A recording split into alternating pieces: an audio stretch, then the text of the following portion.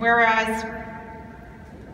white nationalist organizations in our country have consistently promoted values that are overtly racist and anti-Semitic and anti-immigrant, and these poisonous ideologies continue to promote hatred, bigotry, and violence, specifically against individuals solely on the basis of their race, ethnicity, religion, sexual orientation, and immigration status. And